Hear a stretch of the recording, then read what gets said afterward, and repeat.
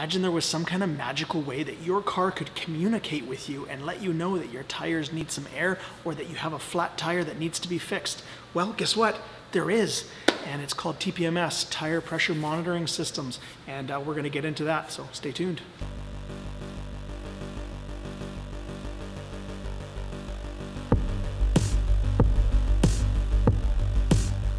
Now, if you have a vehicle that's older than 2009 and it doesn't have TPMS, the old way of doing it was actually going around the vehicle before you started driving. It was called a pre-driving inspection, kind of a safety thing that you were actually supposed to do, and it said it in your owner's manual.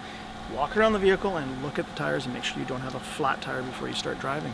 But with this new technology, a light will pop up on the dash whenever you have one or more tires that are below specification, letting you know you have a potential flat or just low pressure and you need to go fill them up. Now, the TPMS systems have two different ways of telling what the tire pressure is. There's a direct method and an indirect method.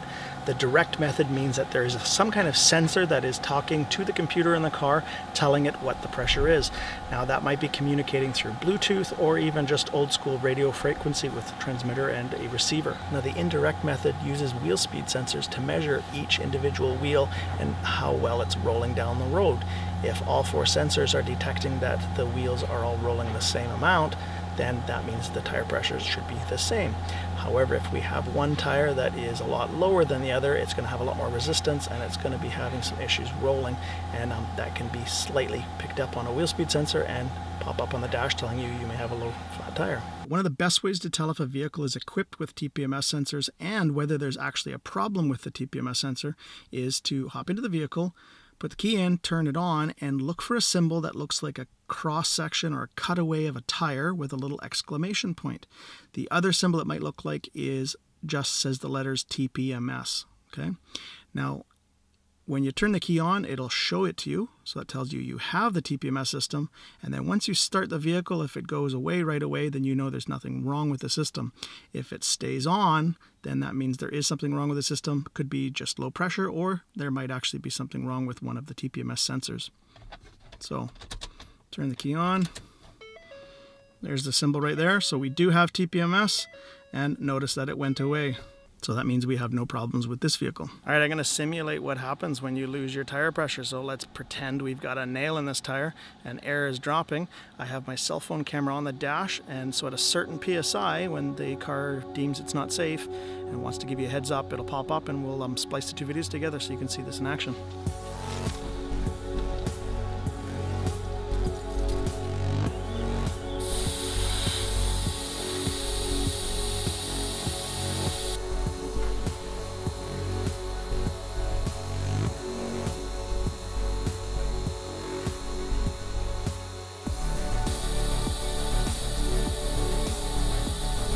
Alright, the lights popped up on the dash, and I'll splice that together to show you guys that. So I'm just going to put air back in, and you can see that when the tire pressure is proper that the light goes out too. The light just went out, so that's proper PSI. Right, another indicator whether you have TPMS sensor on your vehicle or not is whether you have a flexible movable valve stem or if you have a fixed rigid bolted down valve stem. If you have a rigid one, you're going to have TPMS sensor because that's to help retain the sensor and not have any issues. Now, it's not 100% though. For example, this vehicle is a 2011 and it has a movable valve stem, but it still has TPMS. If you're working with TPMS sensors, then you're going to have to get yourself one of these TPMS scan tools. And what this guy does is it lets you communicate with those TPMS sensors before you even start the job to make sure that they don't have a broken sensor before you start. Or if one of these sensors fails or the battery goes dead in them and you need to replace with some aftermarket sensors, then you can use this tool to reprogram it and tell the computer what's going on with it, and that way you can replace them. Since this vehicle actually has nothing wrong with it, I'm just going to show you a test before you touch, which makes the sensor communicate with the tool, and so you can check whether it's good and the battery and check the pressures and that kind of thing. So I'll run you through this one. So we want test before you touch. And you put what it is, and this is a 2011 Ford Escape. So Ford Escape 2011, and then you just walk through. So it wants you go to the front left vehicle, which is where we're at right now, and it says press test to activate left front. So in this case the test is this function here, and we're using Bluetooth here. So you're supposed to put this right against the tire pointing to the sensor, and it says it's receiving data, and that beep tells you it's done. And right off the bat it does tell you some info. So it showed it really briefly there, it'll be at the very end, and now it's telling us to go to the next front right tire. But you can see right there it's saying 35 psi on the front left. Right front vehicle, receiving data.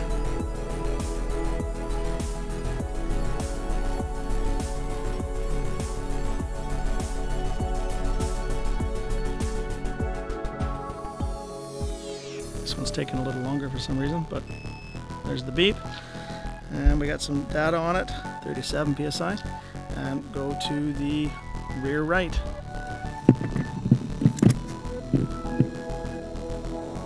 Okay, rear right.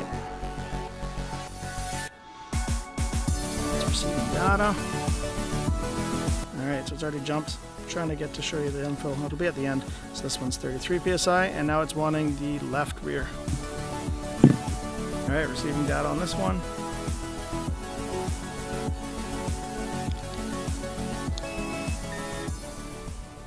Alright, at this point it's telling us to connect it to our OBD2 system and then turn the ignition on and then press enter. Alright, you take your OBD2 port from your TPMS scan tool and you put it to your DLC connector. The other end of the cable, and you put it into the bottom of the scan tool. So now we're going to turn the ignition on. Alright, press enter. So now it's reading the VIN, getting some information from the car itself. And there is 0 trouble codes, but we already knew that from checking for whether the light went out on the dash after we started it up. So press any key. And at this point we could save it, we could print it. I'll save it here just in case so I can show you guys the info. Alright, so here's our test. So you can see that first off, all 4 sensors are working because we actually have the tire pressure that's going on in each of the corners of the car. And so there's a little bit of different pressures. They're above the 30 psi that the vehicle wants, so that's why the light is out. I just moved inside so we can see this a little bit better. So once I've got the data in here, use the up and down arrows to go where I want. So if I want to look at the actual sensor data, so each sensor has its very own serial code, and sometimes when you're replacing sensors for an aftermarket one, you will actually need this identification number so that you can reprogram the sensor, especially if it's out of the vehicle. And you can see there's our sensors and telling us what the pressure is and what corner of the vehicle it is. And there's even a spare tire that we forgot to test. Right, now if we had that TPMS light staying on our dash, then we would have an OBD code that we could look up, and that would be where you would want to look it up. And if you wanted to look up what that decal is in the driver's side door jamb from here, you could even do that. So it's telling us here that they want 30 psi for the front and the back. Pretty cool TPMS kit from Bartec. This is a Bartec Pro 400. It's got everything you need to do this stuff, and it's even got a little magnet in here. So some TPMS sensors need to have a magnet to relearn. Basically just tells the computer that this is the sensor I want to relearn. Something really cool included with this kit is wireless charging. Now what's cool about this is we just learned about this in the relay video that I did a couple weeks ago. So basically what's happening is there's a coil of wires in here, and when the electricity goes through the coil of wire, we get an electromagnetic field. And inside the scan tool itself is yet another coil of wires, and when the two sit together, the electricity goes through, saturates the coil in the unit itself, and then every time the AC voltage switches, which it does constantly, there's a collapse of the magnetic field, and when we have the collapse of the magnetic field, that we get a little bit of electricity induced into this tool, and that's how it's charging. So very cool. You just plop it on top and there you go. Charger connected. So I went to the parts store and I asked for a 2010 Toyota Camry TPMS sensor so I could do this demo with you guys. Now let's give an example. Let's say that this vehicle, we did a test before you touch, and it came back that one of the sensors is not communicating. And very common thing for these things is the internal battery fails in them. So these batteries last generally 5 to 10 years, and so if you've got a vehicle around there and you got one of these fail because of a battery, chances are you got all of them coming up. But anyway, let's say we have one that's failed for some reason, okay? Now, if you're going to do the program the sensor rather than relearn, you have to get a sensor that is in this system in order for it to work. So, program sensor, you put in your Toyota Camry 2010, US made, and then it's going to pop up a whole bunch of sensors. So if the sensor is not in this list, then it's not going to detect it and you're going to have an issue with it. All right, TPMS sensors. So they've got a battery inside them. How long do they last? They last about 6 to 10 years, and they last that long because they're not constantly on. They kind of go into a sleep state when the vehicle's not moving, and as soon as you get the vehicle moving or start the vehicle and they start communicating, then a little bit of battery is used to check on the sensors every now and then. Now, when you change one of your TPMS sensors, there's about 3 different options of what has to happen to be able to reprogram or relearn these things. Now, just because you don't have a TPMS scan tool, which can be a little pricey, you know, $1,000 or so, doesn't mean that you necessarily can't change your TPMS sensors yourself. Some of these sensors can come pre-programmed with your year, make, model, and often I'm finding a lot of the vehicles that I'm working on, when you put these on, the relearn procedure for the vehicle is simply to drive it around, and within a couple kilometers it detects it, senses the pressure, communicates with it, and programs it into the car, and you're good to go. A second type of way of relearning your sensors is an actual kind of process that you have to do, and it's quite convoluted and it's different for every vehicle.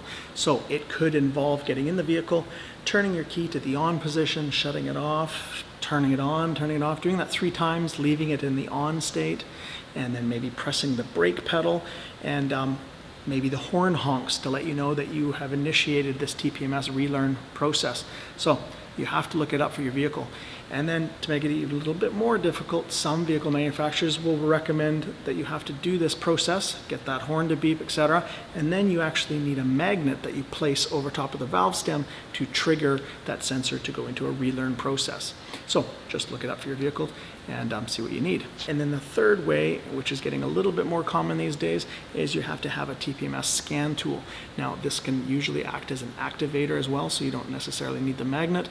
And to make things difficult, some things need magnets and a relearn procedure and this. So it just really depends on your vehicle. Look it up on Google and you'll know what you have to do. All right, if you have a vehicle with TPMS sensors, when you go to change the tires and take them off the wheel rim, there are some things that you have to know about. First thing you need to know, if this valve stem has one of these TPMS sensors right behind it, it's really susceptible to getting damaged when you're trying to break the bead of the tire and push that tire off the rim.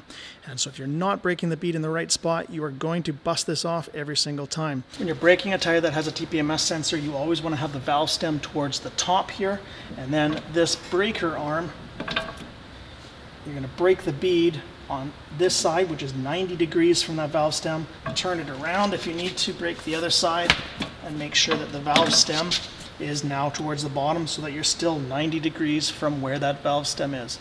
And if you have to break the bead on the other side, and flip the tire around, and right here is where the valve stem is. So we're still doing it 90 degrees from there. And if you have to break the other side, you spin it around, now the valve stem is down on the bottom, and we're still 90 degrees. So that way we don't break off the sensor with this breaker arm.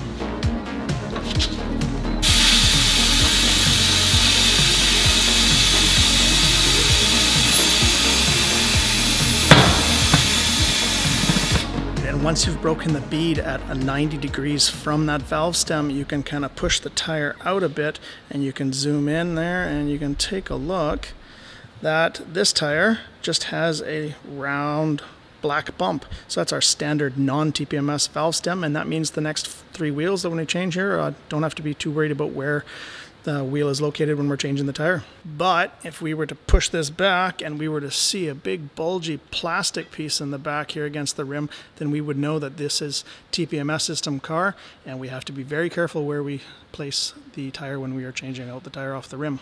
All right, when you have a tire that has TPMS, the recommended procedure is to undo this valve stem simply with a socket or one of these TPMS sensor drivers. Undo the nut on top.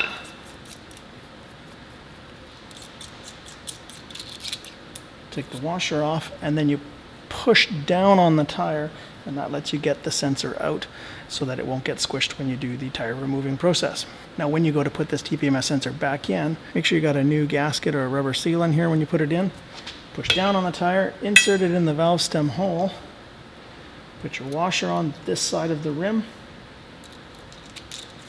put your nut down, and these things have to have a very specific torque. It's somewhere around 30 to 80 inch-pounds, and I'm talking inch-pounds. It's really quite delicate. So you're going to need yourself an inch-pound torque wrench and a socket so you can tighten that up and not bust these off. These are quite delicate, so make sure you don't just kind of do it by hand. Now, the recommended procedure if you are changing tires on a vehicle that has TPMS sensors is to remove that TPMS sensor so it doesn't get damaged, and while you're in there, you are supposed to change the little O-ring or the seal so that you don't have any air leaks in the future. However, a lot of shops have workarounds so that they don't have to disturb that seal and don't take it off without breaking it. So this is the steps for that. Okay, now once you've lubricated the tire to be able to take the tire off without ripping it, the thing you need to watch is where you are placing the sensor. So when you are taking the first top side of the tire off, this valve stem needs to be back behind the tail of the feather for the duck head, like this. Now there's two reasons for this placement of the valve stem behind the tail of the duck's head. First reason is when you go to put your tire iron on the bill of the duck's head, if the sensor's right here, when you go down like that, you've already stabbed and broken the sensor. So that's reason number one. And then reason number two is as you start to grab the lip of the tire and you are prying it up and over the duck's head, the sensor is the first area that is being cleared by the tire because of where it's being placed.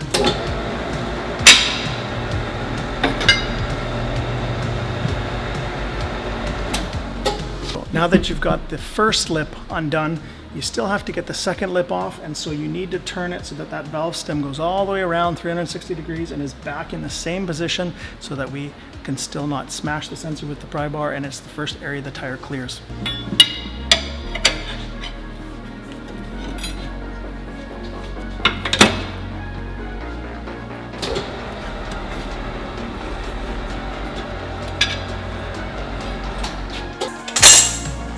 When we are putting a tire onto a rim that has TPMS sensors, there's a second placement for where the valve stem has to be, and it's going to be up at the front here.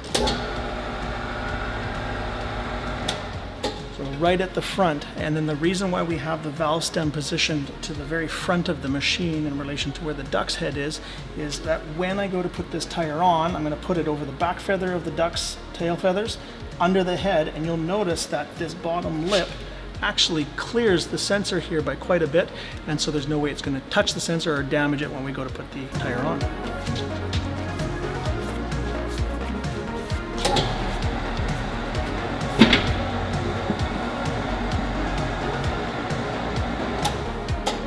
Okay, now that we've got the first lip in, we still have to get the second lip in, so we also have to get that valve stem to turn around 360 degrees right back to the front of the machine for the same exact reason.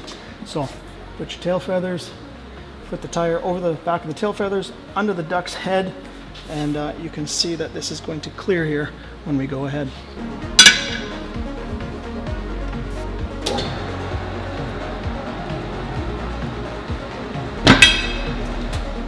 So if you are a shop that's getting into a lot of vehicles that have TPMS sensors, it's gonna have to get some tool upgrades as well. So here is a TPMS tool set, and what is typically found in these things is you're going to have a screwdriver in here that's got the shape that's needed to take out the valve core out of your valve stem. We've got an adjustable inch-pound torque wrench because these things have to be tight enough that they're not going to loosen up, but if you go too tight with a regular torque wrench, you're going to bust them off.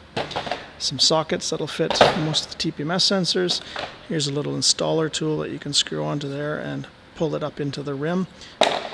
And there's a little plastic non-marring nut wrench to be able to undo and take off that holding down nut on our TPMS sensor.